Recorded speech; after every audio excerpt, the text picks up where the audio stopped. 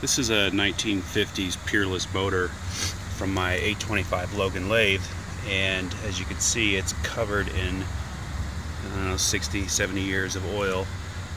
Part of the problem is that this is a bushing motor versus bearings, and it actually has a felt piece inside that retains the oil for the bushing, and obviously if you over oil it, it's going to leak in there anyway,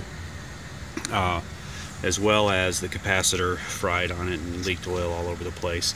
So I'm about to clean it off and put it back together and see what happens. But here's the centrifugal switch for once it starts. It takes out the starter winding. This piece is actually in really good shape, doesn't look too bad. There's a centrifugal mechanism itself, but I'll let you know how this turns out once I get done cleaning it up.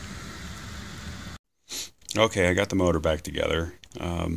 There's actually this really cool little plate that I didn't realize you can remove the pins and pull the whole motor out on the plate instead of trying to pull the bolts off and get underneath there and hold stuff. So pulled the plate out, put the motor back on.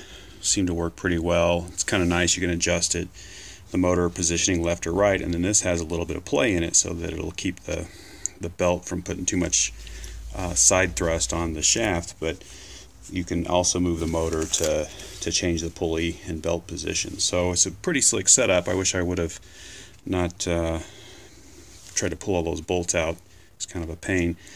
I haven't got my capacitor yet, so I'm not ready to wire it back up, but I think I'm going to remove the capacitor remotely. That way, if it pops again, it doesn't drain oil down inside the motor.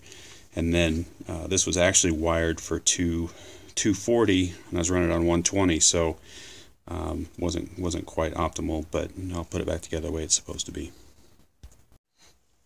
Here's the switch that has 6 wires coming to it from the motor area, and it's pretty straightforward on how you wire this based on their wiring diagram, which I'll show next.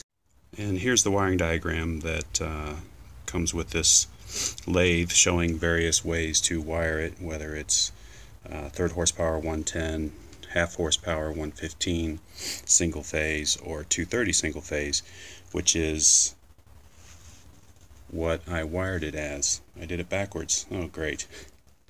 And then there's also 3-phase. So as you can see from the junction box that's on the motor, it's a very, very tight fit, especially when you have all these wire nuts that somebody had originally wired it with.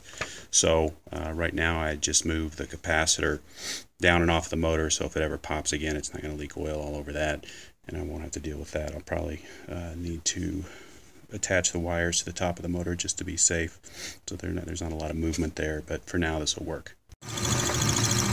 Alright, back in business after I wired it for 110, which was the whole point of this project. Ton more horsepower, which I guess technically is twice as much, but it runs much better on 110 wiring than it does on 220.